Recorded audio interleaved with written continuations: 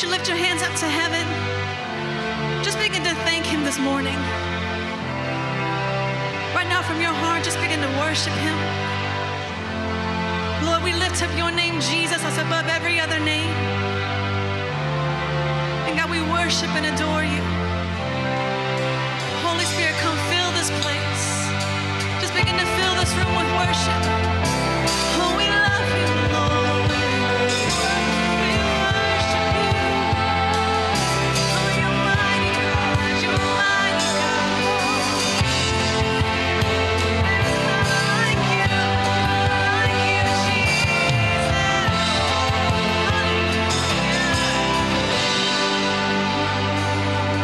You are always fighting for us. Heaven's angels all around. And my delight is found in knowing that you wear the victor's crown. You're my help and my defender. You're my savior and my friend.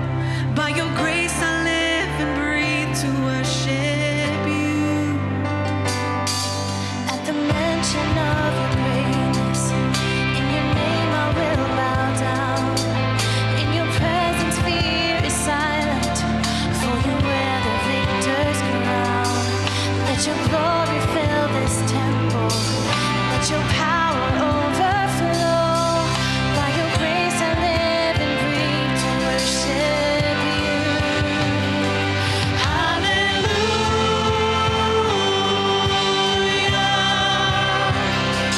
You have overcome. You have overcome. Hallelujah. Jesus, you have overcome the world.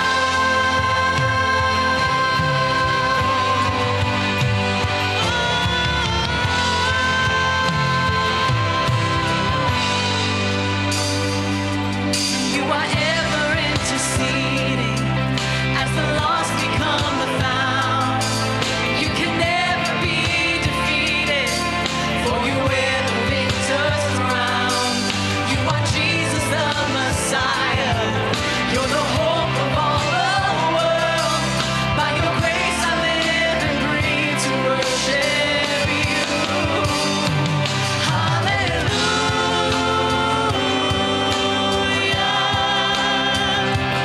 You have overcome. You have overcome. Hallelujah. Jesus, you have overcome the world.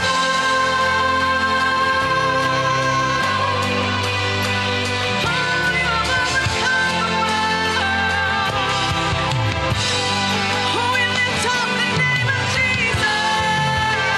Oh, the name that's above every name.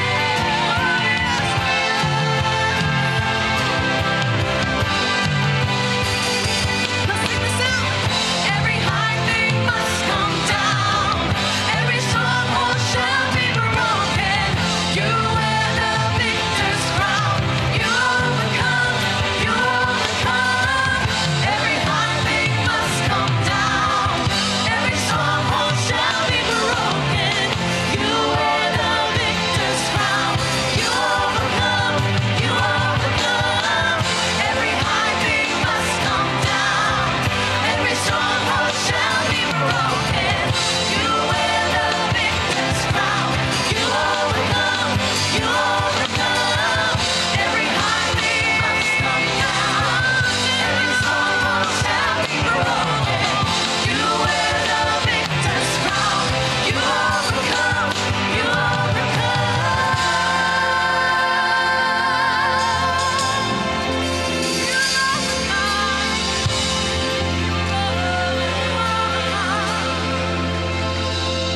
At the cross, the work was finished. You were buried in the ground, but the grave could not contain you, for you wear the victor's crown. Oh, you have overcome.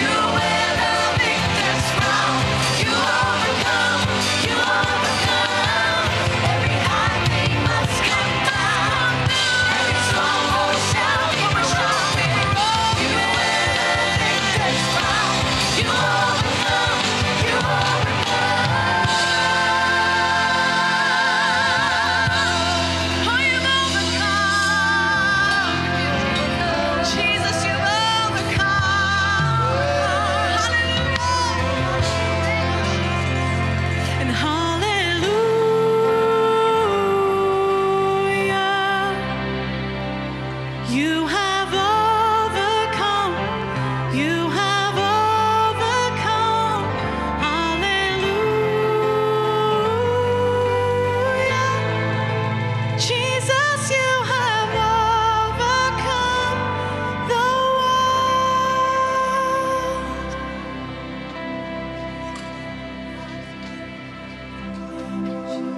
It's all about you, Jesus. Oh, you've won the victory. Let's lift up that great name, Jesus. Come on, lift up your voice. Sing out a new song of worship to you.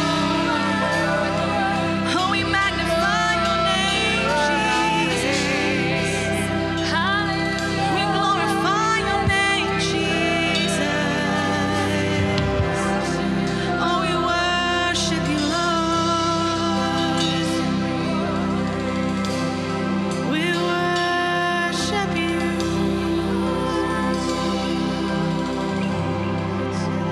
You are Alpha and Omega.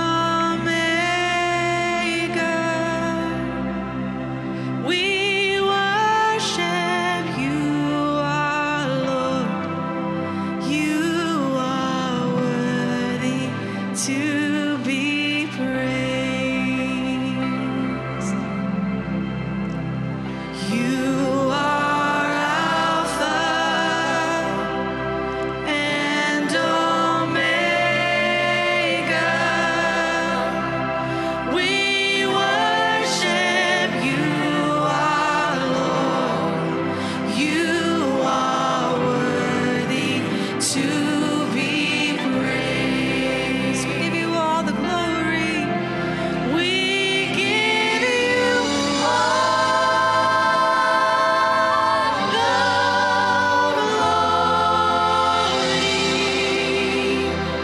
We worship you, our Lord.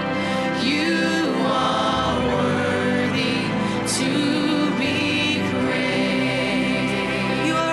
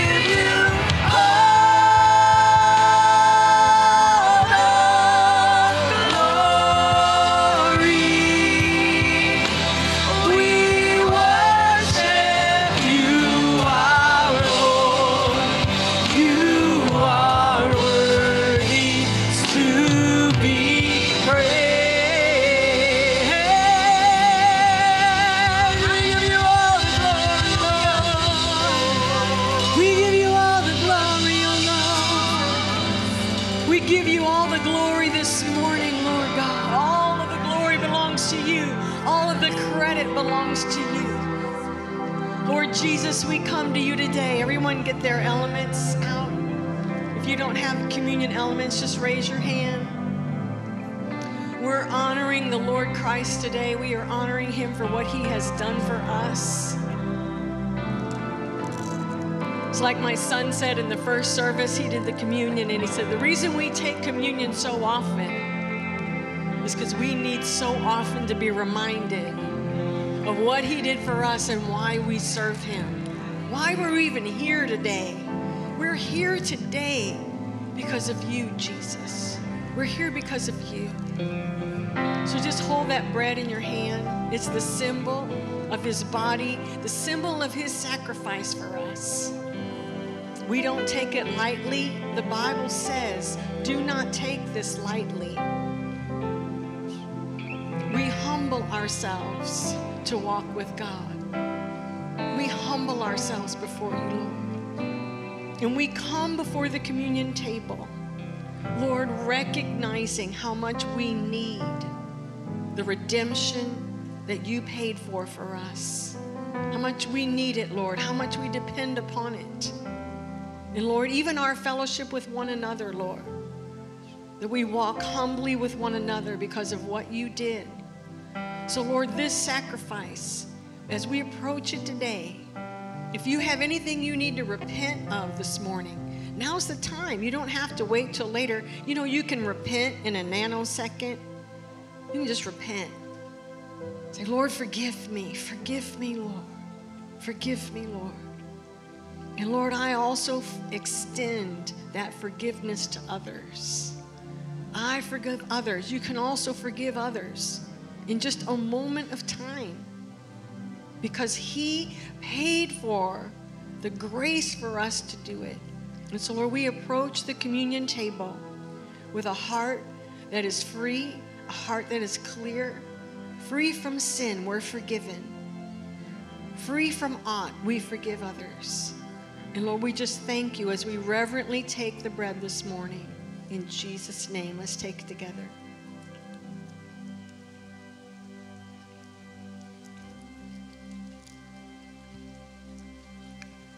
As we receive the symbol that is your blood, Jesus, such that no greater price has been paid in all the universe, the most costly commodity. We hold the symbol of it in our hands today. And Lord, we gratefully and thankfully accept your redemption and accept your forgiveness in this cup together. In Jesus' name, let's take it together.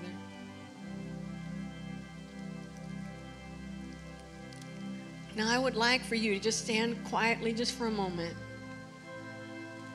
Just receive the grace of God on your life. He's forgiven you for everything. He holds nothing against you. He gives you the grace to walk with him.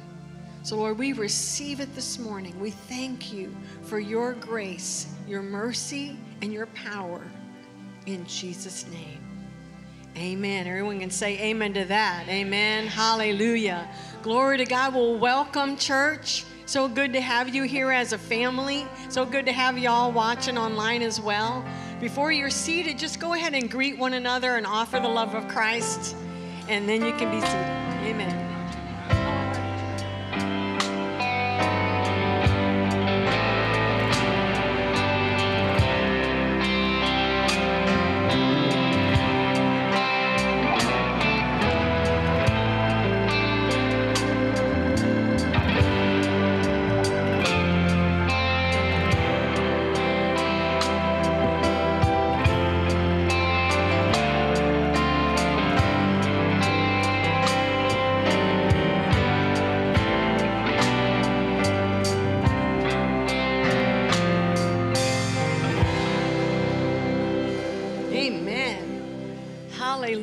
Welcome, everyone.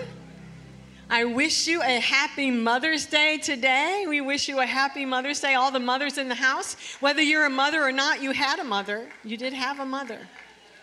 So we honor all mothers today, which we'll be talking about in a few moments. But I also just want to welcome everyone today. And if you're visiting with us for the first time, we would love to know about that. Hopefully you stopped at the first time guest tent on your way in. But we just would like to ask that you would take a new here card out of the seat in front of you. And if you want to, you can scan the QR code or you can write on there. That way we have a record of your visit. And that way we know who you are. But afterwards, please stop by again. Let us talk to you. Let us pray for you. We're just so glad that you're here with us today. I've got a few announcements for you. First of all, the Bible School, the World Harvest Bible Institute for the month of May is on homiletics. Homiletics, what is that? Homiletics is just how to present the gospel message effectively, how to learn how to preach better, teach better, present the gospel. And we like to encourage all of you, if you're a Sunday school teacher or you work in Street Reach or you present the gospel in any way, please come to this class. You will learn so much about how to put a cohesive message together and present it in such a way that people's lives will be touched and changed. Amen. We are coming into graduation season, so if you are a high school graduate or a college graduate, please let us know on Church Center because we will be celebrating our graduates the last Sunday of May. We will have everybody up here, pomp and circumstance, you know the drill. It's going to be great. Everyone likes to be able to walk, amen, after their graduation, so let us know. Our camps are coming up.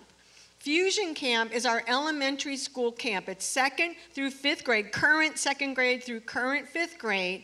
And I just want to encourage you, if you have a child or you know a child in that age group, get them to Fusion Camp because it is a life-changing camp. So many of our young people in this church tell us that that was the time their life was changed. They point back to the time when they went to Fusion Camp. Not only did they make friends that lasts for a lifetime, but God touches them in that camp. So if you don't have someone you want to send, you can go on Church Center and you can sponsor a child. We always sponsor children every year. We can sponsor our Street Reach kids as well if we have enough sponsorship. So go ahead and do that.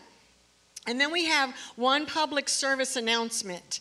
You know, we have a church right next door to us, right over here, Gethsemane Missionary Baptist Church. And we love them over there. We love them.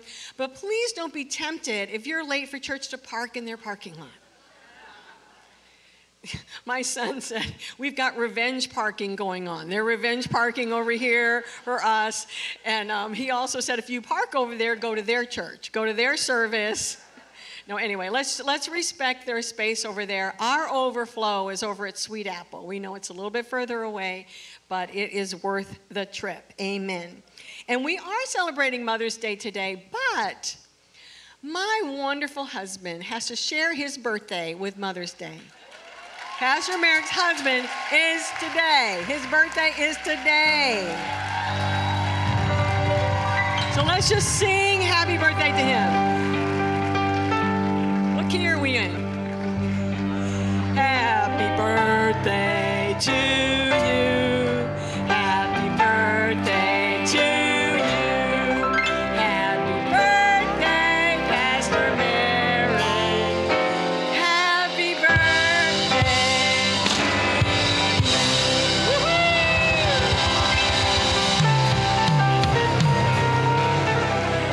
Amen. Pastor Mirek, come on up here.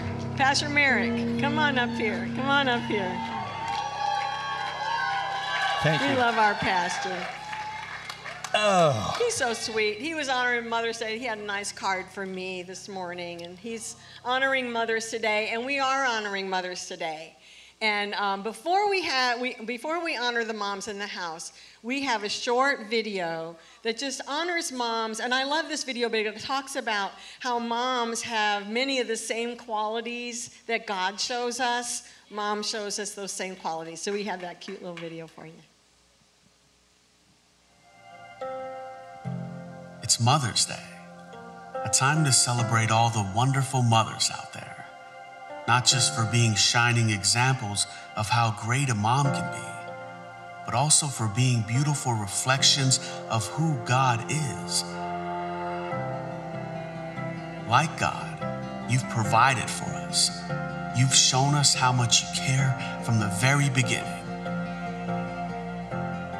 With God, you've guided us, helping us navigate through every decision, big or small. You've been patient with us, helping us grow and learn from the mistakes we make. And like God, you forgive us, offering us grace so those mistakes can never define us. You've been present.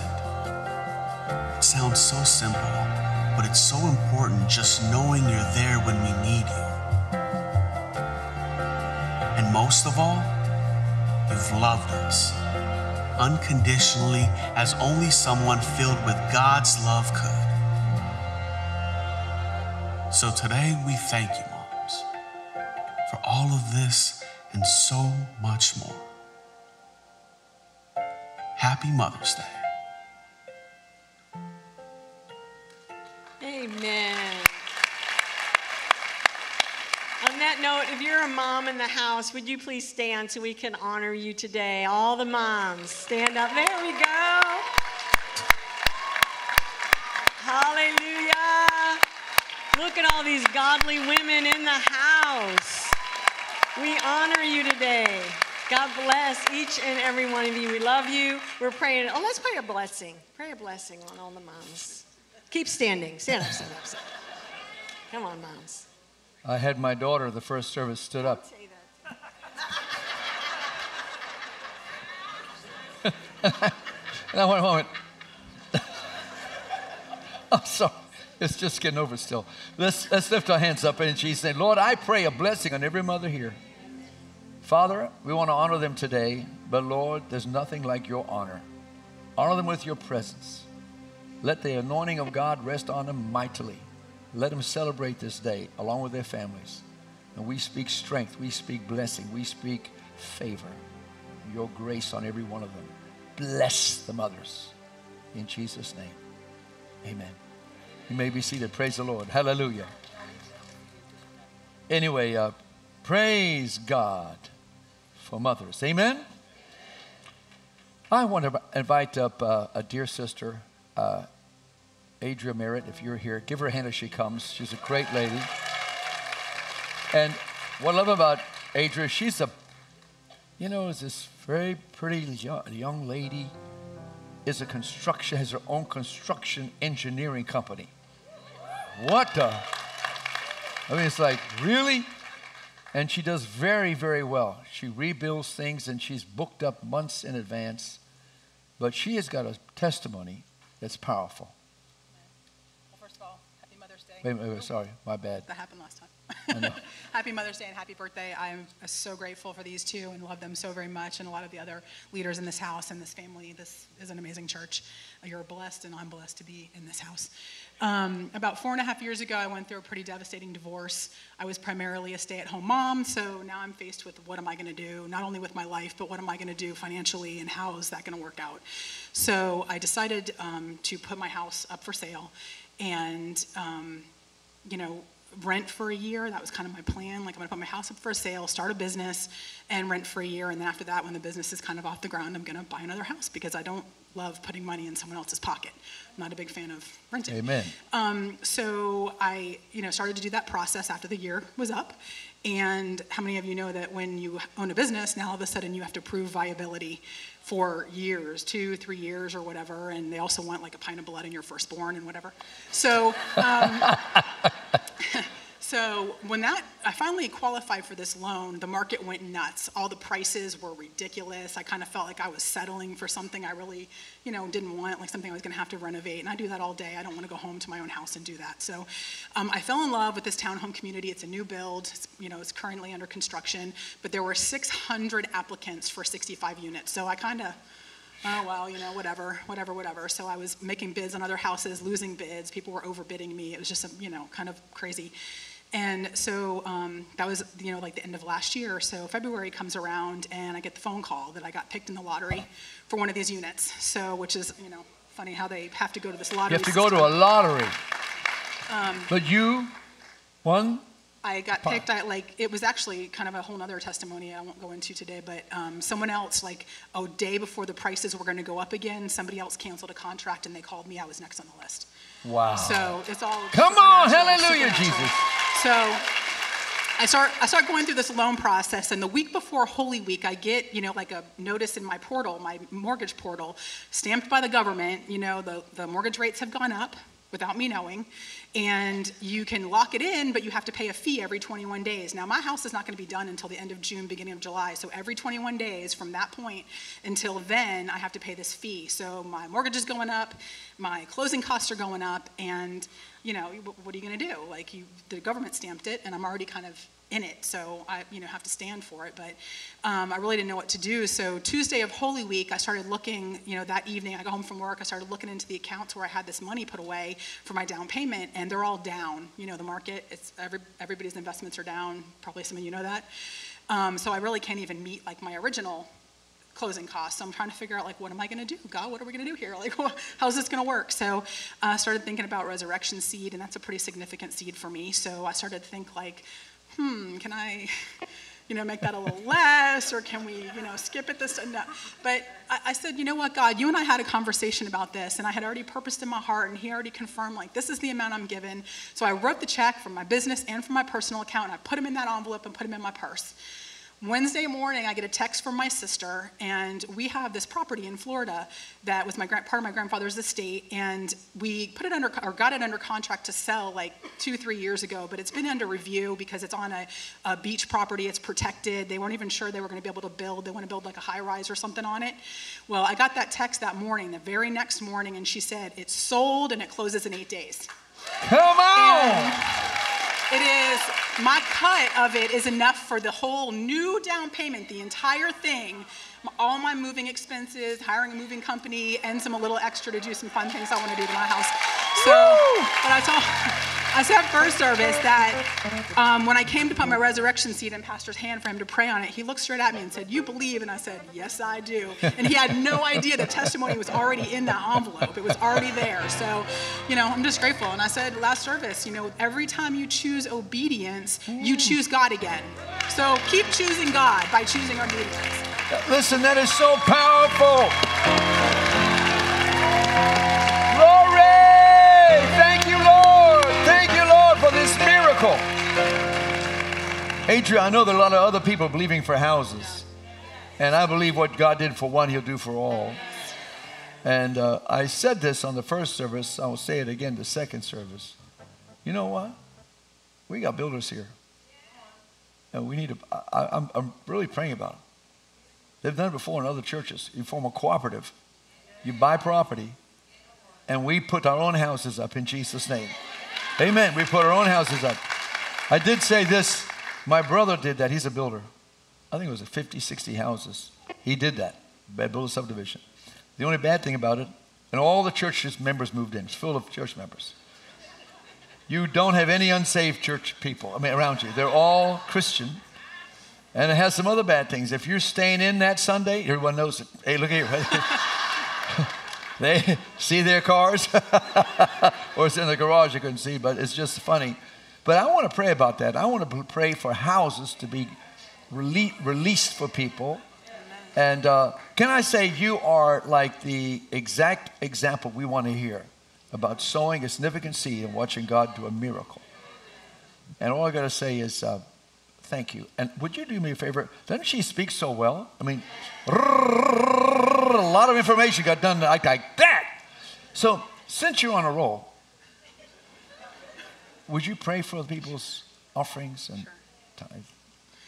Heavenly Father, we just thank you right now for the opportunity just to come before you and worship you with our giving, with our seed, Heavenly Father.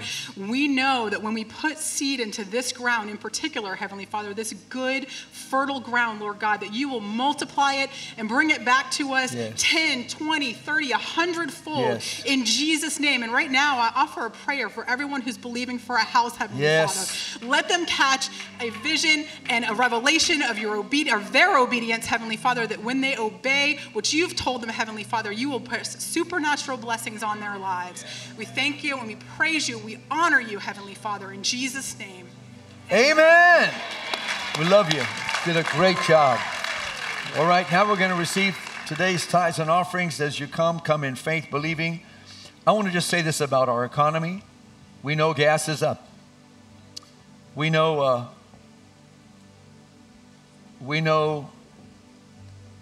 inflation is hitting our nation like never before. But we are people of faith. We are people of faith. And so we do not get commiserating with the world's position, but we look to God. We say, God, you see what's going on. If ever is a time for the blessing, I'm looking for it. Increase, other flows of income, divine blessing in Jesus' name. And I believe there's going to be a reset for the houses anyway, price-wise, in Jesus' name. I said they're going to have to pass, I'm going to pass a law. You can't have people from California buy up everything here in Georgia. That said, hey, your investors, we're going to put a cap on you, brother and sister. But anyway, I'm believing for that increase for you. In Jesus' name. Everybody say, I'm in faith. I believe God for his divine hand of favor on my finances. You believe that? Amen. Well, then we're going to act upon it now in Jesus' name. If you're a first-time guest, this is how we give. If you're not this is how we give, period. Or you can come forward with your envelopes, or you can come forward with your phone and pray for God's blessing on your giving. Amen.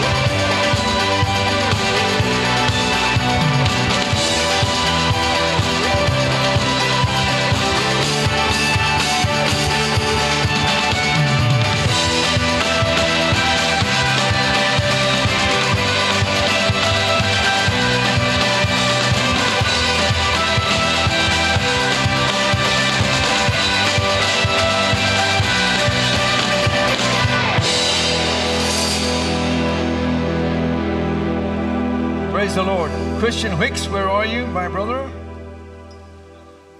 Come right up here and bring Lorraine. Come on now. Bring them both up here. Amen. Give them a hand. Now listen, they've got something great to say. Now we know that these two are wed to be married. Isn't it exciting? Hallelujah. So we're excited. But before we do that, we're going to pray in Jesus' name for the offerings. Freddie, it's good to see you. Good to have you up here. You were the first service too? No? It's your second? Maybe I saw you as a phantom. Oh, we have my sister coming. Let's reach out in faith, believing. Father, in the name of Jesus, thank you for the divine increase on every offering and tithe. We believe in Jesus' name that you are a supernatural God. And what we're looking at is supernatural. It's in the spirit. We release our giving to you. Thank you for making a way prosperous for our lives in every area. In Jesus' name, amen. We love you. God bless you. Give these hostesses a hand, ushers. Okay, this is exciting. Man, you went. Tell us what you did yesterday. Okay, so yesterday we had our second Splendor Night of Worship in downtown Atlanta. What is Splendor? Splendor Ministries is a ministry that me and Christian OMB run. We do it online, and we have stuff that we do downtown. Downtown, to reach out to the lost downtown. Yes, so we work with we pray and feed the homeless downtown, as well as work online to disciple young adults to be on fire for God. Isn't that exciting? It came from their heart. They're doing it. It's from their own vision. And then what happened yesterday? Oh man, so much stuff happened yesterday. It was crazy. We had a worship service. The worship was anointed, and then Greg Hernandez gave the word of God. It was a simple gospel. We had I think at the end of the day, it was 30 salvations downtown. Come on. A man was just walking down the street on one of those scooters, and we have open windows, so everyone who walks by can see worship going on. This is like downtown. Downtown. And a man was just riding a scooter, and he just sees us. And Greg points from out inside. He says, "Hey, you, come in here." And the guy just walks in. He's like, "What's up?" He's like, "If you were to die today, do you know if you'd go to heaven?" He's like, "No, I don't." He said, "Pray this prayer with me right now." And he prays the prayer of salvation, gets saved. And he's like, "Okay, I'm gone. See you guys." So it was anointed. People got delivered from a lot of things they were dealing with, and it was beautiful. I'm so proud of these young people. Hallelujah. Anything you want to say, Lorraine? It was powerful. He said everything. It was great. Isn't this a cute couple? I mean, I just love these guys. They're just great. Both sing, both preach. They preached, was it the 2 Sundays ago? Yeah. You preached at the tent revival. Powerful. You know what I love about it? We're raising up young Holy Ghost champions for Christ. I just cannot thank God enough for you. But I want to get prepped. This caught me by surprise because I want to be there next time. Yes. Amen. So please forgive me for not showing, but I want to be there. Forgive. Okay. Let's give them a hand. We love you guys. Praise the Lord. Would you like to know how much money came in for the resurrection seed? Would you like to know? Okay. Where'd he go? Okay. Boom! 157,000. That is amazing. That is nothing but amazing. So our faith is with your faith that every bit of harvest that's coming your way comes your way, that you have an abundance in Jesus' name. Now we have some very special guests coming up this month. We have John Avanzini, who's like 86. I think his birthday is on the Sunday he shows up.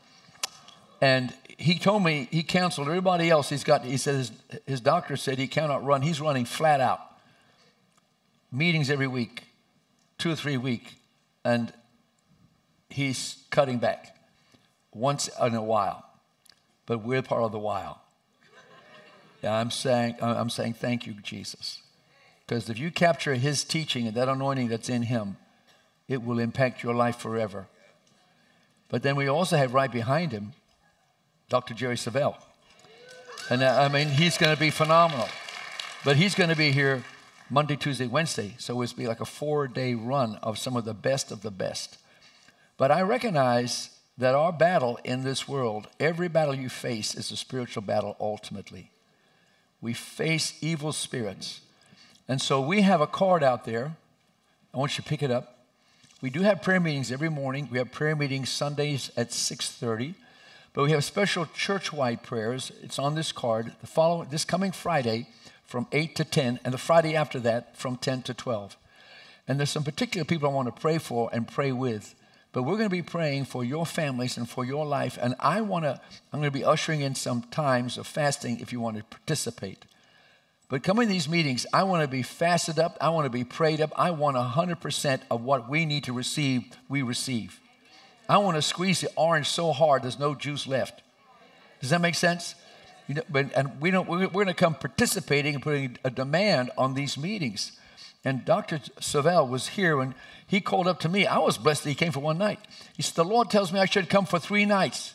I said, "I'm not going to argue with that." He said, "I'll never do this, but I'm asking to come for 3 nights. I said, "Help yourself."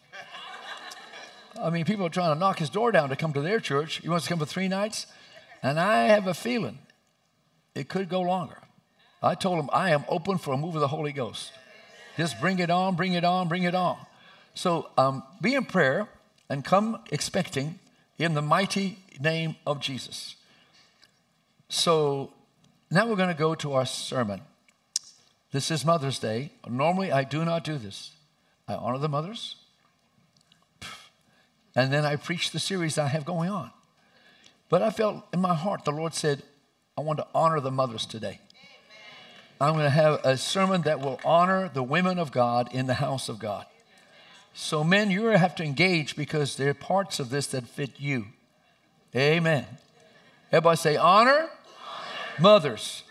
But you're going to begin with Hebrews 11 through 12 is our verses. And my title of my sermon is Honoring Women of Faith. And so we're covering everybody here. And verse 11, it says, by faith Sarah herself also received strength to conceive seed. And she bore a child when she was past the age. Because she judged him faithful who had promised. Because she judged him faithful who had promised. That's a key phrase in that whole verse. Therefore, from one man, and him as good as dead, talking about Abraham, were born as many as the stars of the sky in multitude, innumerable as the sand which is by the seashore. Father, I thank you have an abundance for every believer here today. The same miracle-working God that worked for Abraham and Sarah is the same God on the planet today. And Father, the principles still are true. Let it become alive in our hearts. And Lord, let every woman here in particular be encouraged, strengthened, and her own faith built up for what you want to give to them. In Jesus' name. And everybody said, amen. So this is a sermon primarily to mothers, to encourage mothers, to lift them up, and to be a blessing to them. The Bible says we ought to honor our mothers.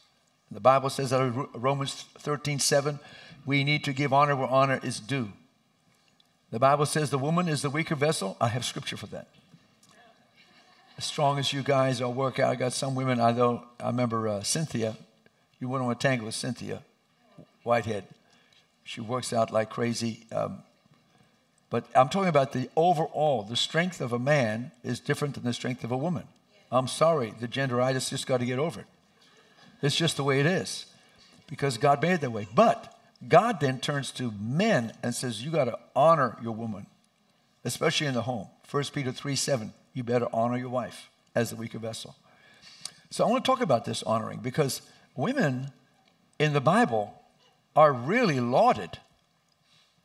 I want to say this about the Christian faith. The Christian faith is the only faith in the world that lifts women up. If you go to Islam, you go to Buddhism, you go to any kind of faith, woman is put down. It's just sad. And you go to many parts of Africa in the animist beliefs, what they do women is cruel. I mean, I can get into it, but I can't say from the pulpit. But the Christian faith lifts women up. In Christ, we're co-equals. Amen? But the things that women of faith have done, deliverance has come through them. Nations have been shifted for God because of their obedience.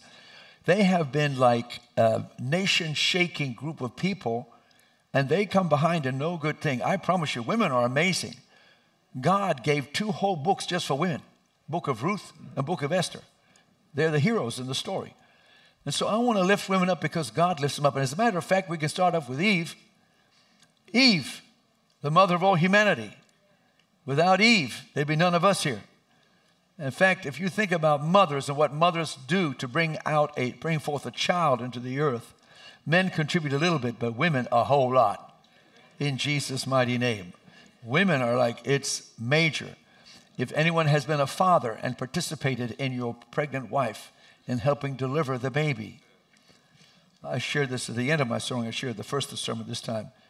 I was like, my wife's a nurse and she wants to do everything medically and all this stuff. So we do this whole Lamaze thing.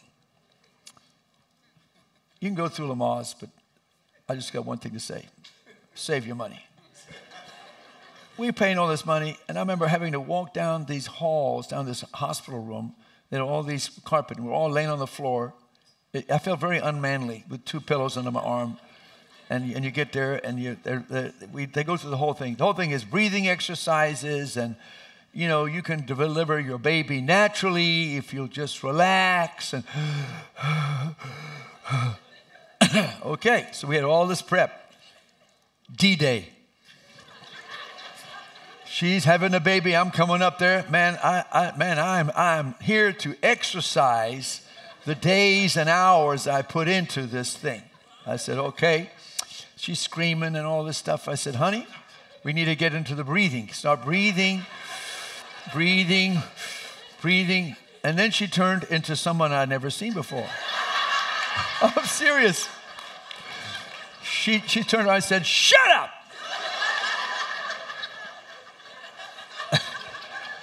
She said, get the doctor, I want an epidural. That's what she said. So I tried to talk into reason.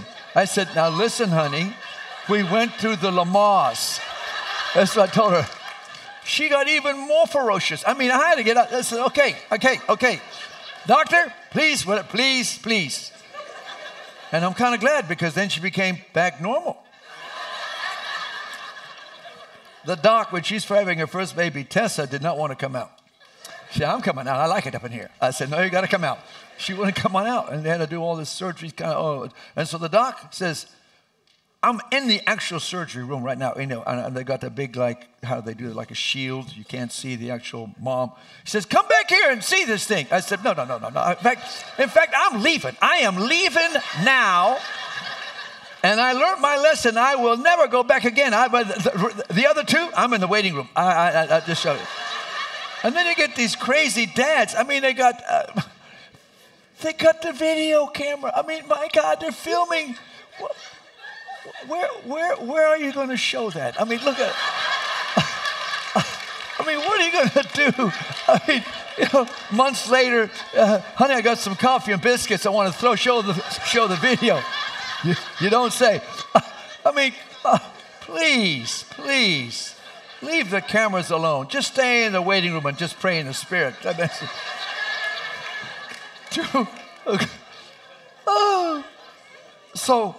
But our women, I've always respected women because as growing up in the mission field, women missionaries outnumbered the men 4-1. Very male, there was at least 4 women. If you go to church, the leadership in church is women. We have men, but if it wasn't for the women, the church was shut down. Women are just so servant-oriented, faithful. Yonggi Cho said he had 50,000 deacons in Korea. He said 47,000 are women. 3,000 were men. And you see it around the world. But that's why we have a men's ministry, to get the men up. Come on, men. You can do it. You can do it. You can do it. Hallelujah. But Eve was deceived by the devil. Eve gave the fruit to her husband, who was not deceived. So the man is far more culpable for his sin. So when you get to heaven, don't slap Eve, slap Adam. I'll just have one slap. I'll say, Adam, I love you. This is for everything. What were you thinking? It's okay. But in Genesis 3:15, there's a promise that God gives prophetically. And it comes to the woman. It's amazing. It says, I'll put enmity between you and the woman. Talking about the devil. Enmity means hatred, hostility. And between your seed and her seed, and he shall bruise your head, and you shall bruise his heel. If you look into the Hebrew, that word also means crush. How many know the devil may have crushed Jesus' heel at the cross? But crushing a heel and crushing a head is 2 different things. When you crush a head, you're dead. And so that's what God prophesied. It said through the woman. We think about Mary. Mary gave birth to eternal life for all humanity. Come on now, we need to honor women. I think women are the toughest of the 2 in the long run. They'll stick it through. They have tenacity. And in the Bible, we just find all these women of faith. They've done tremendous things. So you go back to Genesis 12, 1-3, God meets with Abraham, and he's going to bring the Messiah through his family line. He says, I'm going to make you a great nation, Abraham. Your name will be great. And through your family, all the nations of the earth shall be blessed. Speaking of the Redeemer, Jesus Christ, would be birthed through his lineage, and he be the one to step on the devil's head. Well, I tell you, when he prophesied that to Abraham, Satan was listening. Because we see this long trail of women that can't bear children. And every one of them had to have a supernatural move of God to bring it to pass. Sarah was childless for years, decades. And it wasn't until she was 90. Now, if you're 90, picture yourself having a baby. You'd rather not. But it's happening that God literally caused the baby to come forth. But the devil went around shutting up wombs because he realizes through the birth of that child will come one to crush my head. And we go through one legacy after another because we see that Rebekah married Isaac, the son of Abraham and Sarah. And Rebekah could not have children. Same problem. Satan doesn't want the seed. You have to understand these things are spiritual. We fight spiritual battles. The devil does not want you to birth, male or female, the purpose and the plan of God for your life. It will always seem like a struggle because the enemy is against birthing of God's plan and purpose. Do you understand that? But you got to push back. And that's why you got to see people like Sarah. But because she believed the promise, that was the reason she received the child. Whatever she didn't believe the promise, what happened if Abraham didn't believe the promise? God would raise up another man and another woman, and they would start it again. But God would keep going through till he finds somebody that will believe the promise and stand on the promise and say, I'm not backing up the promise. I'm not leaving the promise. I'm going to just stand the promise. I'm not going to stand on my feelings. I'm not going to stand on circumstances. I'm going to stand on the promise of Almighty God. Hallelujah. That's what defeats the enemy. And so God moves supernaturally through Rebekah, and she received Jacob and Esau. Jacob, he married Rachel. Rachel was childless, but through Rachel came Joseph. Joseph, the great redeemer for the whole tribe of Israel. But it came through a miracle. Rachel was also, her womb was shut up. And you go through, there's a reason why God shows it. Because the enemy, Satan, wants to destroy the seed.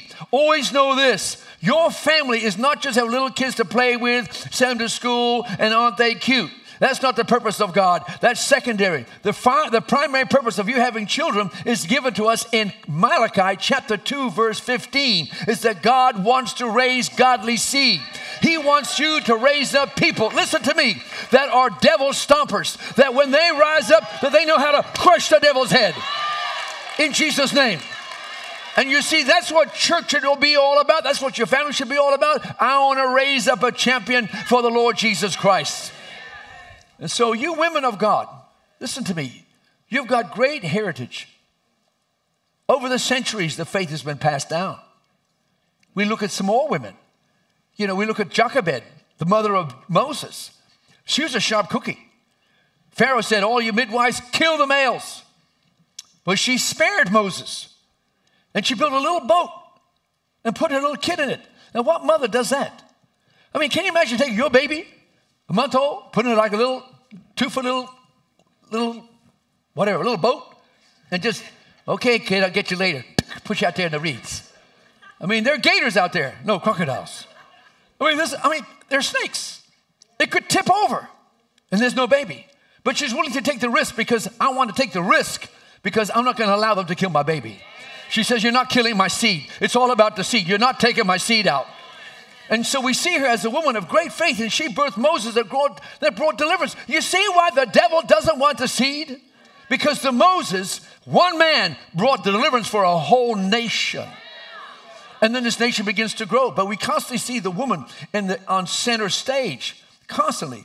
Then we see a look at the other great women of faith. Like I think about, even as they're going up to Jericho, they're going to take Jericho down. If you back off, talk with me now with the Israelites. They're on the east side of Jordan. The water is at full flood, the river. It's amazing that when God said, I'm going to split the river Jordan, he chose exactly where he split it. The Bible said he split the river Jordan directly opposite the city of Jericho. Why? Well, if you're from Jericho, you're looking down the wall, and you watch the waters go. Really, if you were smart in Jericho, you'd cry, uncle. You've already seen the Red Sea split and a whole army of Egypt destroyed. Now God's splitting this Jordan River. But one woman got it. Her name was Rahab, but she was a prostitute. But she got changed quickly. She says, I know your God. I know we're toast. So I'm making a deal right now. Okay, I took care of the 2 spies. I'll let you down by a crimson rope outside the wall of the city, which signifies the blood of Christ will deliver you and set you free from the work of the enemy. There's so many types and shadows. But that woman is listed in the genealogical record of the Lord Jesus Christ himself. Rahab is in the line of Jesus. What was she? A woman of faith, a woman that got it, a woman that stepped out and said, I'm not following the rest of Jericho because they're going to be toast. And then you go down the line of other women like Ruth. Now, Ruth is cool. Ruth is a Moabite. But Ruth marries Boaz, an Israelite. And Ruth gave birth to a son named Obed. And Obed gave birth to a son named Jesse. And Jesse gave birth to a son named David. Wow. Here's a Moabitess, but she has faith in God. That goes to tell me, I don't care what race you're from, I don't care what background you're from, as long as you have faith in God, it overrides everything else. Hallelujah. But I got to thinking, that made David 1/8 Moabite. Do you realize how much power 1/8 Moabite is? Did you know if you can track your genealogical record and prove that you have 1/8 Cherokee in you, there is free land waiting for you at the Cherokee Nation in North Carolina. It's a true story. They've got a land lot looking over a beautiful valley just for you if you can just show them that you're 1/8 Cherokee. I got people looking right now. I'm going to check that out. Land so high, I guess I could commute from North Carolina. Praise the Lord. But you go through others that are great, great, great. One of my favorites is Deborah, the prophetess. And she tells Barak, he said, listen, because right then Israel was going through seasons of complete bondage, devastation by the invading tribes. And they were this tribe from Canaanite.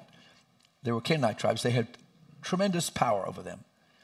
So Deborah tells Barak, go and fight them because God's behind you. This is a warrior. The warrior says, they have 900 chariots of iron. 900. He said, they're far better equipped than we will ever be. I don't think I can do it. And so Deborah says, I'll go with you, fighting man. Oh, okay. Okay, Deborah, I'll take it. And the Bible says, she said, because I'm going to go with you, you don't get the credit, I get the credit. Because she had the guts and the backbone. Why? Because she was a woman of faith. And there's another woman of faith in this story. Because the story goes that Israel routed the army completely. And in fact, the head of the army, the commander-in-chief, Sisera, he starts running for his life. And he's running, and he's running, and he's running, and he's getting so tired. And there was a lady named Jair, Jair, saw this general. He said, General, come here. I'll take care of you. I know you're tired. Open up her tent. Why don't you lie right down here? Put a blanket over him. He said, man, I'm thirsty. You got any water? You know what? I'll get you something better. Gave him milk. And so she drank the milk, covered him up. He says, don't tell anybody I'm here. He said, oh, I won't. And the Bible says when he fell asleep, which didn't take long, she goes out and gets a big old hammer and a big old iron tent peg, tiptoes into the tent, puts the spike on his temple, bam, and drives it right through to the ground. One dead Sisera. In fact, when Barak comes galloping up, hey, where's Sisera? Come here. There he is. You know what that tells me? A woman took out the general. Listen, you women, you don't know how powerful you are. I know some people say, the men say, I am the head of this house. You may be, but the woman's the neck. You may be. And so we have these great stories. Esther, Queen Esther, most beautiful. She won the beauty pageant, and she was a Christian. That tells me you can go to the beauty pageant and be a Christian. I remember when I was a teenager, as an 18-year-old girl in our youth group, and someone said, you should run for Miss USA. It's a big old process, 6 months training, you got to do everything. And lo and behold, our youth group teenager won Miss USA. It was amazing. Won Miss USA.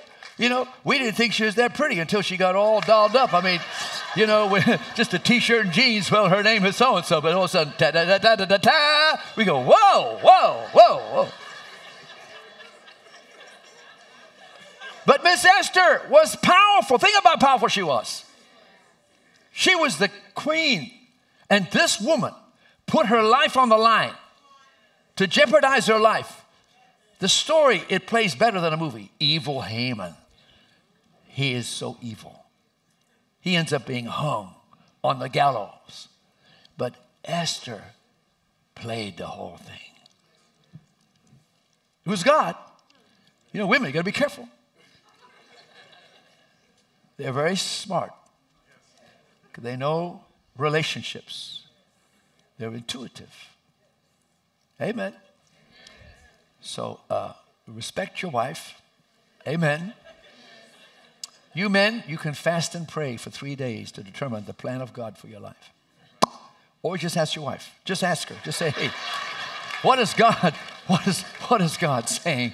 I'll come back with an answer to my wife and tell her that's what I got from God through fasting and seeking God.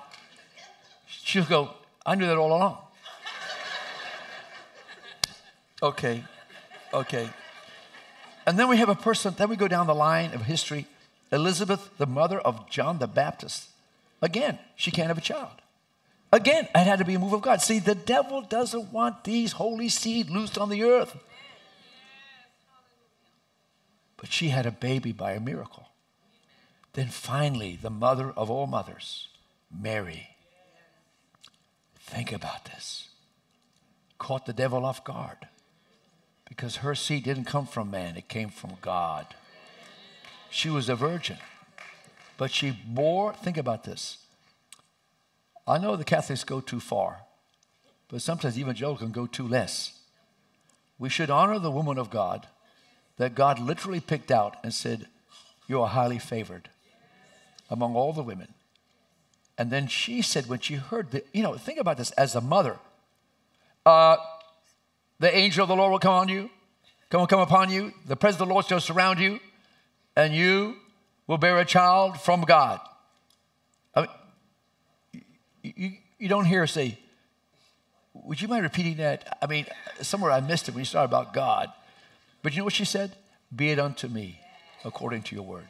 She was a woman of faith. A woman of faith. Then I've got 2 other women I want to talk about. Then I'll be done. Not for the sermon, just for that section. It says, there's a woman in my Bible reading, it just popped out of the page. Her name was Anna, A-N-A. And it said, they brought her, she was in the temple. She said she was a prophetess. She said she had been in the temple night and day, fasting and praying. 84 years. Prior to that, she was 7 years married to a man, but he died. So that means if you add the age she has to be married, even if it was young, 12, 14, 15, she's in her hundreds. But this woman, see, God gave it a reason. I want to tell you, women, you may not be seen, but when you fast and pray, you cause things to turn. And I don't know, but so many of the intercessors are women that they get on their knees and before their face before God and ask God for these shifts in their family, shifts in the nation. For I fully believe when Jesus said the first shall be last and the last shall be first, you're going to see in heaven the first seats, woman 1, woman 2, woman 3, woman 4. Because why? The man can sometimes get the glory for being the man helping it come to pass. The one that really made it come to pass is the woman behind the scenes that interceded. And so he gives Anna a high accolade because you can serve God through fasting and prayer. There are women in this church that fast and pray. No one sees them. God sees it. I respect them. The dumbest thing you can do is shut down intercession. There was a man of God who told me this story. He said there was a woman who would come down at the end of every service and wail and cry in the spirit for like until the next service, or after any of the end of the services. She spent her whole time in prayer. And the new pastor came, and the church was thriving, souls getting saved. The new pastor came, and he didn't like her wailing and praying. Actually, Brother Hagin told the story. And he said, you stop that. We don't want that here. We're a church of order, and we don't like what you're doing. Shut her down. The church began to go down and dwindle and become a very insignificant church. I promise you this, we thank God because whatever progress we have in this house is because people pay the price to pray. Amen. So I just always know that. And then we have this other woman. Her name is Mary Magdalene. Think about this. She was the one that Jesus cast 7 devils out. So we know she had some kind of lifestyle going on. But it doesn't matter with Jesus. Once you come to him, your slate's clean. But think about the passion she had. The Bible says of her, Jesus said, to whom much is forgiven, much loves much. She was the first one at the graveside of the resurrection, Mary Magdalene. She was the one that ran to Peter and John and told them, he's risen. Actually, she was the first preacher after resurrection, a woman. People that say we don't believe in women preachers, they're smoking some very bad weed. It's terrible. Because it's not in the Bible. It's not in the Bible. The women are to bring out the gospel just as much as the men. They're called of God to preach the gospel of Jesus Christ. So I'm giving you these examples because women have had to push against the darkness. They've pushed against not being able to have a kid, but push against all the issues. But we have Sarah as our example. She believed God. You understand this? Because she believed his promise, God brought forth her miracle. And God has that for everyone here today. But I want to go to one step further today. I want to talk about mothers. How high God regards you, mothers. It says in Ephesians chapter 6, verse 2 and 3, it says the following. Honor your father and mother, which is the first commandment with promise, that it may be well with you and you may live long on the earth. Now let's just sit and talk about this a minute. It says, let's just talk about honoring your mother. I know it says father and mother, but today it's Mother's Day, so it's honoring your mother. Amen. Let's talk about honoring your mother. What does it mean to honor? Honor means to highly esteem, to value greatly, consider precious, special. And he says you got to honor them. And this is in the commandments of the 10 commandments, which in Exodus 19, God shows up with fire, thunder, lightning, earthquakes. He's speaking. His voice is so powerful and so strong. The Israelites said, tell him to stop speaking because it's so fearful. But he spoke out the 10 commandments. They got to hear it by ear. This is God talking. Then he had Moses come up and he handed him a tablet written by himself, the 10 commandments. The first 4 regarding mankind is how they relate to God. It's vertical. The remaining 6 is horizontal. But the first one of the horizontal relationships, before don't lie, don't commit adultery, is this one. Honor your father and mother. Now think about this. Why would he put a caveat, an addendum? It's the only commandment that has an addendum. He says, if you honor your mother, your life will be blessed.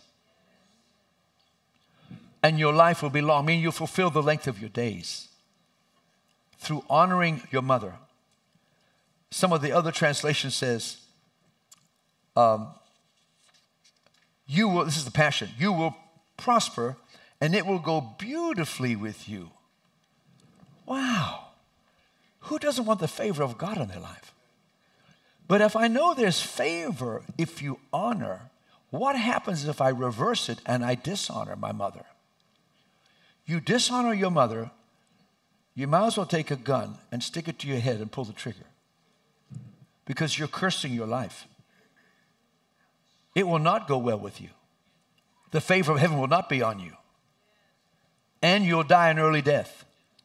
Sometimes we don't understand why people die early. There are different reasons, but I wonder if some of them is because the way they treated mom. God holds you and I responsible for how we treat our mothers right to the day they pass on. That's why it is absolutely critical that you take care of mom until she goes to be with Jesus. And I realize different cultures have different ways, but I love the Asian culture. I'm in Thailand. You know, we're very independent. We have our own house, me and my 4 and the dog. That's it. You can come visit, but don't stay long. Bye. But in Asia, they have houses that they kind of spread. They keep adding rooms. But their culture is we have the grandmas and granddads in the house. We have some aunts, maybe some single aunts, uncles. We have the grandkids and children. And so it's a built-in, it's like one house does everything.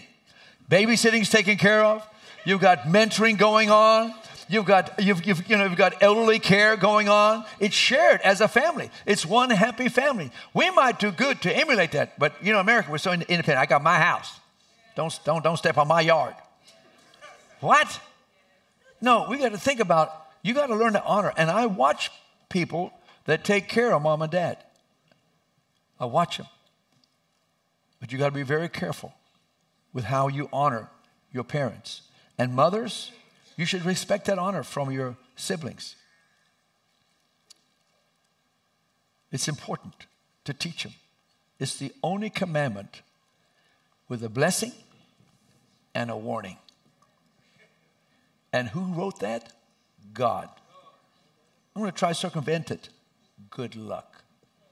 What do? Repent. If you've been running your mouth, repent and bring peace offerings. It's true. Like my wife said, oh, she's there. I have a surprise for you today because you're the mom. Mothers should be the queen of the home. That's God's dream. Mothers are the queen of the home. He says, you husbands, let me tell you how you need to treat your wife. This is found in the book of Ephesians, chapter 5. It's got some strong stuff. Husbands, 25. Husbands, love your wives just as Christ loved the church. You say, why are you talking about husbands all of a sudden? Because the way the husbands treat their wives will determine how the children will treat their mother. Very important. Very, very important. It says, husbands, love your wives as Christ loved the church. You can't find a higher standard.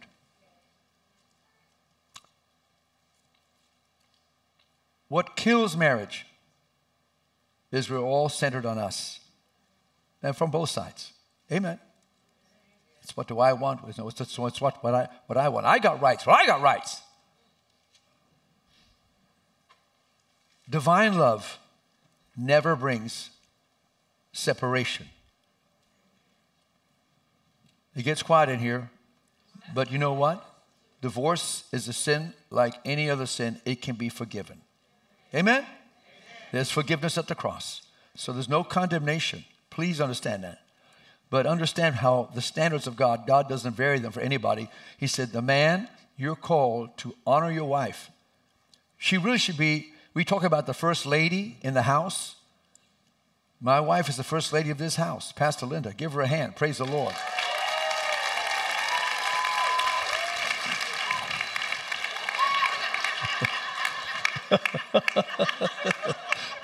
Her eye said, you know what her eye said in a second? I know that's payback. But a loving payback because you really are wonderful. But it says we're supposed to love our wives as Christ loved the church. He gave himself for us. So Christ died for us sacrificially. He didn't follow up what he wanted. He followed up with what was best for us. And I found out that when we have a rouse, it's normally because it's what I want. And I found out, I'm studying this, honey. This is personal. Because she's deciding where we want to go if we're going away for a few days as a family. And I have my likes, and she has her likes. And I'm studying this. I said, what am I doing? It's whatever she wants. She's the first lady. I mean, there's just no contest here. And I was going to tell you that personally, but might as well tell you that publicly in Jesus' name. Just wherever you want to go, honey, is fine with me. Hallelujah. Amen. So she'll be booking it right after the service is over. Trust me, it's booked. We were going to discuss it, but anyway, forget that. And the Bible says, husbands ought to, verse 28, ought to love their wives as their own wives, as their own bodies. Who loves his wife loves himself. Wow, it's such a high standard. Do yourself a favor, love your wife. You got to show honor to your wife. And the Bible goes on to say this in 1 Peter 3:7. It says, you husbands, this is God writing this, you live together with your wives with understanding, or with consideration, the King James says. What that means is we got to be aware of what their needs are and accommodate them as the weaker vessel. Amen. I'm talking about physically. Spiritually, they are very big and strong. I'm talking about physically. And I don't care how much they say we're the same and how they're trying to make every athlete on the same playing field. Scientifically, it's a joke. Anyone who's got half a brain and one eye can figure that out. But obviously, they can't. But the point is, we need to, the Bible says, honor your wife. There's that word again. Honor your wife, that your prayers may not be hindered. Think about this. God says, I won't listen and fulfill the prayers that you're sending my direction. Because of the dishonor you're showing the woman of God I gave you, I'm cutting you off. Now that is strong. And see, you have to understand, this is the kind of weight God puts on honoring the woman of the house. It's huge. And all I know to do is make her the queen. That's it. Make her the queen. Listen, whatever mama wants, that's what mama gets in Jesus' name. That's the way it is. Because if mama ain't happy, no one's happy. We need to take care of her. It's the plan of God. It's God's dream that your wife is the queen. Now, let me tell you what we do. Well, I see the imperfections. Let me tell you the faults. I know. We're not perfect. But a strong man will cover the faults of the wife. Really. They'll just say, okay, that's how she is. I'm not going to try to change it. That's how she is. But I'm just going to love her. I'm just going to keep loving her. I'm just going to keep loving her. Just like she is. Amen. I just wish she would do that. I just wish. You watch men, they kind of run their mouth. Careful, careful, careful, careful. And I'm wondering about this honoring. If God wants to start it at the home, because everything starts at the home. The way the home is the way the nation is. It starts at the home. And mothers, what's great saying? The hand that rocks the cradle is the hand that rules the world. It's the truth. The power of motherhood. And perhaps God wants to teach us honor. That's at its core value. Honor the woman of God in your house. So your children learn to show honor. So then they'll reciprocate and begin to show honor to other authorities. And because they need to honor men of God in the house. They need to honor. Now listen to me. Let me just give you a little quick aside. If you want your child to leave church and be a reprobate, run your mouth at home in the listening of your children about what is going on in church. Talk about this person, talk about that person, talk about the pastor. You are seeding in their heart the very things that will grow up and they don't want to come to church. Amen? It's the very, very truth. Esau hated Jacob ultimately. Amalek was his grandson. Amalek hated Israel with a passion. Where did he get that hate? At the dinner table. You say, well, I've been doing that. What do I do? Repent. That's what I got. Repent. and pray for crop failure. Lord, the seeds I've sown, I pray you'd have mercy and shut it down. In Jesus' name. Everybody say honor. This is big. Honor your mother. Honor your wife. Honor the, quote, weaker vessel. Don't you dare even think about dishonoring her. It'll cost you your life.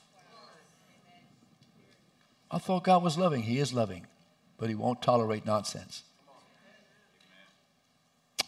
So let's get back to Sarah, shall we? Sarah is our example of a woman of faith. You know, they laud Abraham. Abraham, the father of faith. We understand that, Abraham. That's great.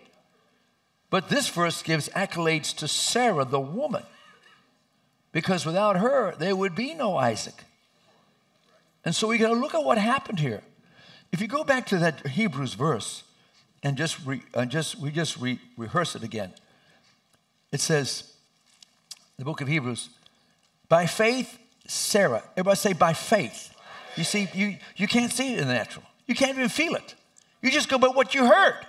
By faith, Sarah also received strength to conceive seed. At 90, you need some biological miracles. You got to get your stretch back. You got to get a lot of stuff back. Conceive seed. And she bore a child when she was past the age. And here's the key word, because. Everybody say because. Because, that's the pivotal word of the whole text. Because. Because what? Because she judged him faithful who had promised. She judged him faithful who had promised. Meaning that you shall have a child. But it seems that they tell me it's impossible. You need to put that in your own life. The things that you want to see come to pass, the devil will point at you and say, it's not happening, it's not happening. It will never happen. But as a woman of faith, you can rise up. No, I'm standing on the promise of God. It shall happen. There shall be a turn in my marriage. My children are coming to Christ. In Jesus' name, I stand on the promise that my life is going to be fulfilling the call of God. In Jesus' mighty name. Because I'm standing on the promise. You're trying to give birth to something. You give birth by faith. You don't give birth by standing on your feelings, by looking at the circumstances. You give birth by faith. Standing on the promise. And I promise you, she had to just keep, okay, God, I got to believe this, And she had to step over into a place of rest.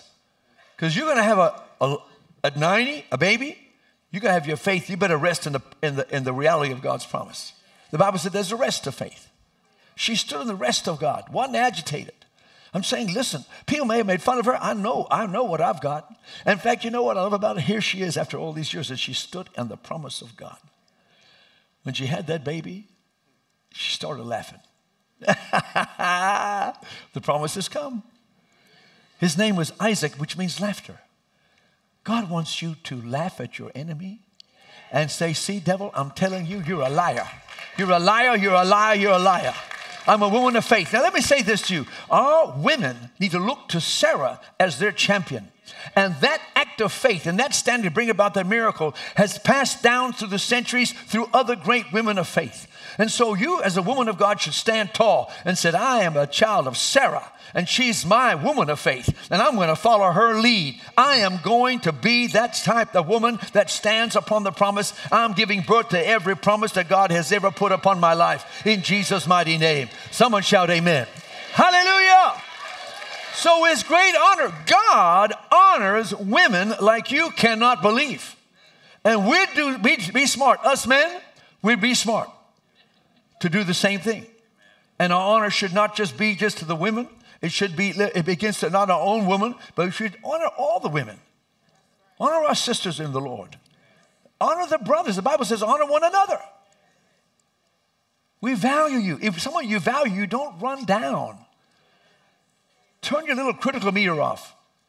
Anybody can find out what's wrong. Let me explain what's going on wrong, what I don't agree with, I don't like that, about that. Let me tell you about this. No, that's very interesting. You said that.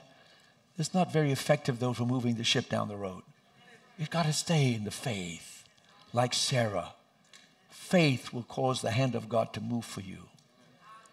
Faith will bring his blessing on you. Hallelujah. Isn't God a good God? Hallelujah to Jesus. Glory be to God. Glory be to God. And so I believe nations, you never know the child you bear or the one you raise up can shake a nation. You never know. We just want to raise up devil-stomping children. In Jesus' name. In Jesus' name. You're going to squash the devil's head. Don't allow rebellion. Don't allow sedition. Don't allow evil speaking. Don't allow malice, hatred. These are demonic things. You understand that? Demons are behind it. Can I have a demon? The question is not whether you can have a demon. The only question you have to ask is how many? How many passengers came with you today? God knows. But if you put your faith to work, you can be delivered. I tell you, if you put your faith to work, you can win the battle in the spirit world. That's what these women showed us. You can do it. You can do it. Sarah said, I did it. You can do it. Rebecca said, I did it. You can do it. Rachel said, I did it. You can do it. Jochebed said, I did it. You can do it. You go right down. Ruth said, I did it. You can do it. Esther said, I did the whole nation. Come on, come on, come on. I'm giving you examples. I did it. You can do it. Hallelujah. The women in this church should give the men a run for their money. We're out praying you, out giving you, out serving you. We're doing everything. I'm running to catch up. Run. That's a good challenge. Right, Ron? I got it right. Praise the Lord. I thought so. Let's pray. Father, I thank you today that you've given us a great challenge to honor our mothers and everything that entails. On this Mother's Day, we do want to honor mothers.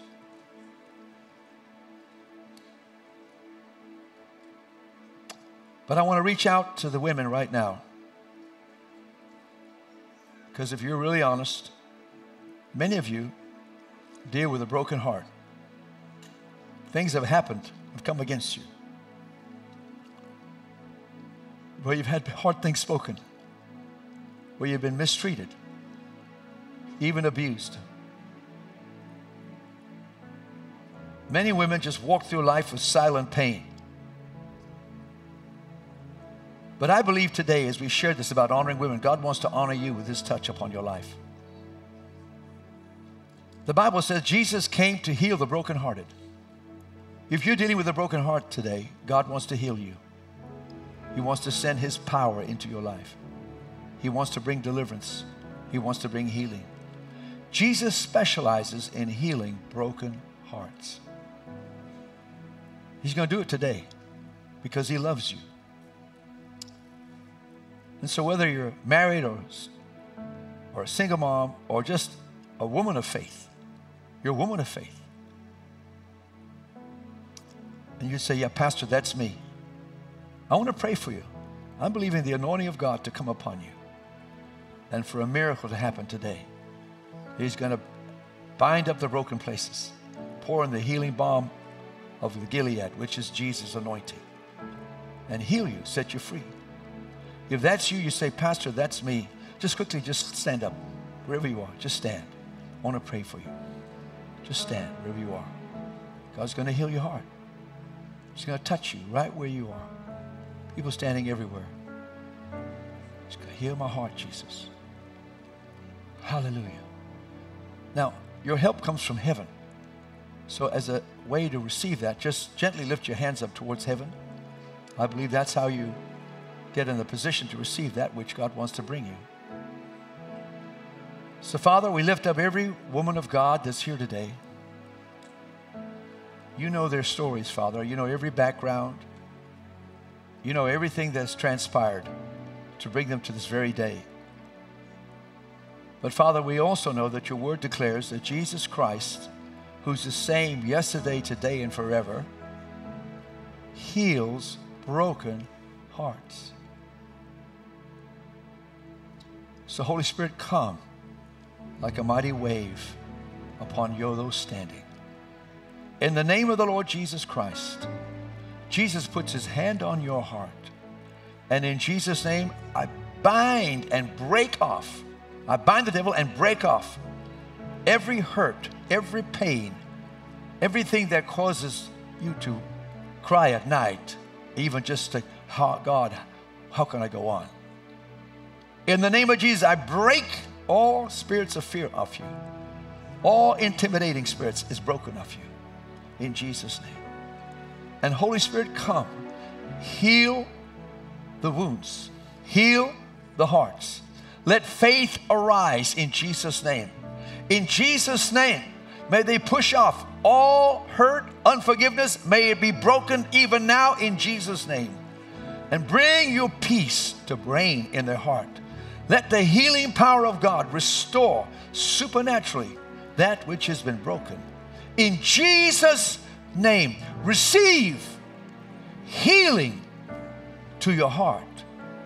In Jesus' name, let him set you free. Free. In the mighty name of Jesus. In the mighty name of Jesus. He's here. He's moving. He's doing a work in people's lives. He's touching your heart. He's touching your life. In Jesus' name. In Jesus' mighty name. Hallelujah. Hallelujah. Hallelujah. Hallelujah.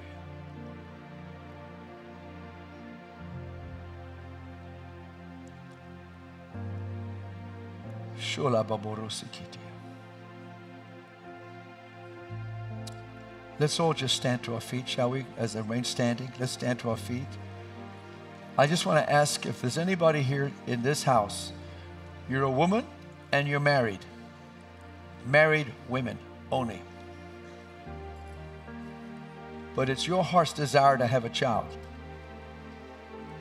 It's your heart's desire to have a child or another child.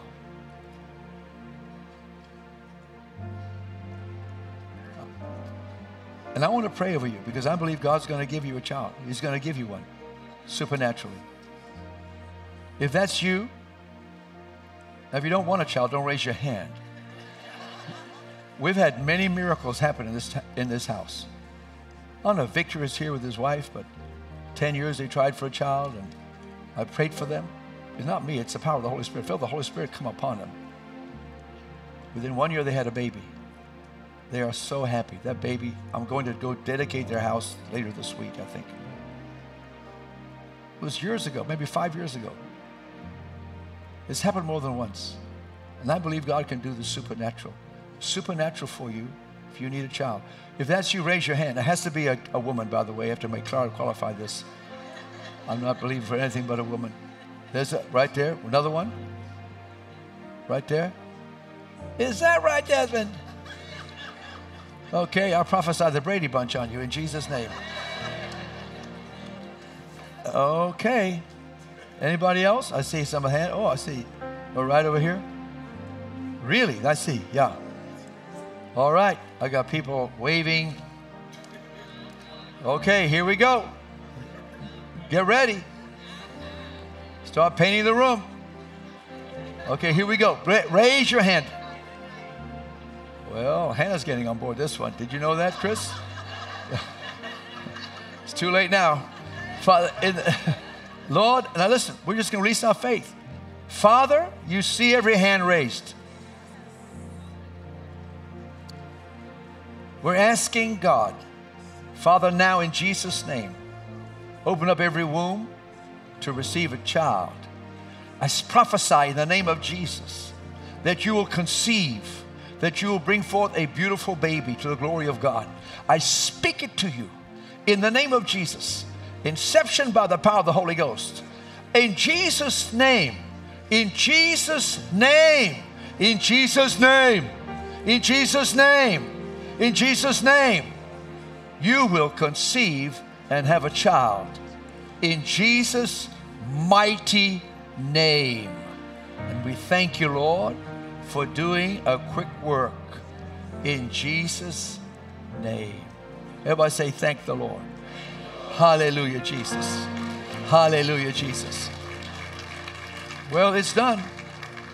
It's done. We're going to expand the nursery. We already got like, I don't know, we're pretty full. We're pretty full. Now listen, I also want to lift up everyone that here, and I want you to just close your eyes just for a minute before we dismiss. I assume that not everyone's right with God here. I never assumed that.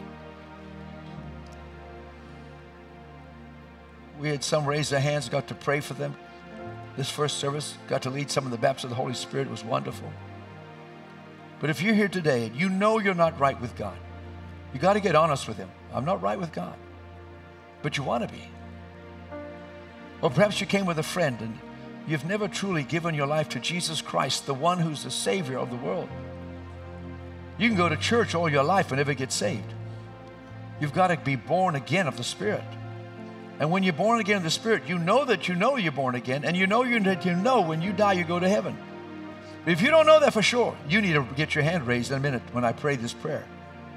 You need to know that you're sure that if you died today, you'd go straight to heaven. So if you're here and you don't have peace with God, or you're here, you've never received Jesus Christ, if that's you, just slip your hand up and say, that's me. Pray for me. That's me. Pray for me. Thank you for that hand. Somebody else. I want to say that. Another hand. Thank you for that hand. Somebody else said, pray for me, Pastor. I want to be sure that I'm sure. In Jesus' mighty name. Okay, let's all pray this prayer. Those who raised their hand, pray it out loud. Those who didn't pray it, or don't raise your hand, pray it together with them. Say, oh God, I believe you're real. I believe you love me. And I believe you have mercy for me. So today, I surrender my life to you, O Lord, to Jesus Christ, the Son of God, who came to this earth, who bore my sins on a cross, who rose again from the dead. I receive the gift of forgiveness. I receive the gift of eternal life. I receive Jesus Christ, the Son of the living God. I am born again. I am saved. Fill me with the Holy Spirit. Put a fire in my heart that I might burn for you. When I die, I will go straight to be with you. Hallelujah. I am saved. Hallelujah, hallelujah, hallelujah, hallelujah, hallelujah. Glory. Now, I can't think of a better time. I know some of you are single. Some of you are not married, but we should honor your mother. Find someone to honor. God wants to honor you. You women. Emily, I want to honor you. Flossie, we honor you. Great woman of God. Rochelle, great woman. Miss Carolyn, I just can't wait to hear what Ron has done to help you today. The kind of money that he will spend on you. It's going to be tremendous. Ron is a friend. I love to tease him because his reactions really get me going. Is that Jordan? Hey! Raise your hands. Lord, I just speak to Jordan. Touch him, God. Bring him to that new place in you. Fresh start, fresh beginning. Fill him with you, Jesus. Fill him with you. Let me just, come on, Pastor Willie. You do the rest. And isn't Jesus wonderful? Hallelujah. Happy Mother's Day, everybody. Hallelujah. Amen. Amen. Amen. Well, if you're a guest with us, right out through those doors, right through the front door there's a tent right there. We have a gift bag just for you. Also, mothers, don't forget, pick up those carnations as you go out and take pictures with somebody. Just take pictures with somebody. It's a great thing to do. Grab one of those cards that talk about the times of prayer. Just grab one of those cards and make sure you know exactly what's going on. Amen? Let's pray. Father, we thank you so much for your grace, your mercy, your love, and your kindness towards us. Father, we want to give honor where honor is due. Lord, help us to honor the women of God in our lives. And we'll continue to give you all the praise, honor, and the glory in Jesus' name. Amen. If you prayed that prayer, we have some deacons and some elders and some folks right down here front that will pray with you and for you. If you need prayer for anything, you can come on down. We want to pray with you. Don't leave the same way that you came in. And make sure that you shake Pastor Mirek's hand and say happy birthday to him. Amen.